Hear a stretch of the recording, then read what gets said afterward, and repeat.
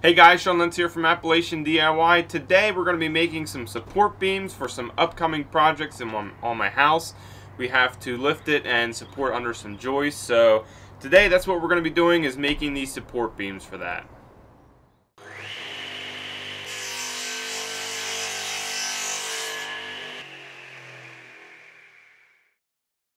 The first thing that we need to do is we need to find the arch of our board, and that just simply is done by looking down your board and finding what side is arched and what side is bowed or cut. So this side is my high side for the board, so all we're going to do is put an arch on here, signifying that this side is the top side. And we want this facing up because that has the greatest support to it. It doesn't already, if you put it upside down, then it would have a sag to it already. So we want our strength to be in the arch like this. So we're going to do that to all three of our boards. The next thing that we're going to do is we're going to glue our two pieces together. So I have Titebond 3. You guys can use construction adhesive, whatever you want. This stuff's really good. So we're just going to lay this stuff down, spread it out with a spreader, and just get a nice thin coat over this entire board.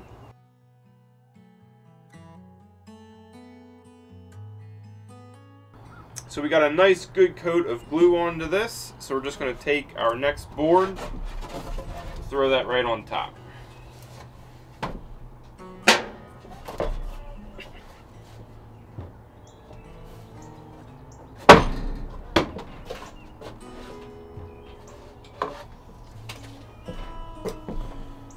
The next thing that we're going to do is we are going to clamp this thing down.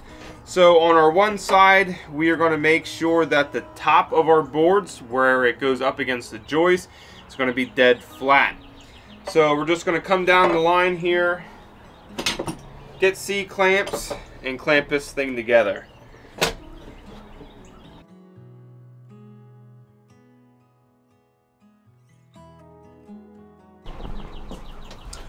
So we went ahead and snugged all these down, and we have some glue squeeze out, so we know we have a good ample amount of glue in there.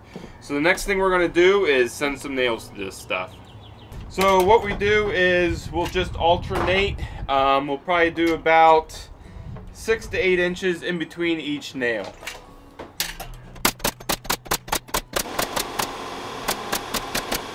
Now we can go ahead and just flip this board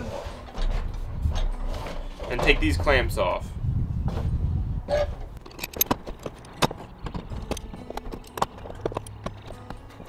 And then it's the exact same thing. We're going to glue this, take this board, and set it right on top. So what we're doing is this will become our middle board. So we're nailing from the bottom of it and from the top, and then just sandwiching everything together.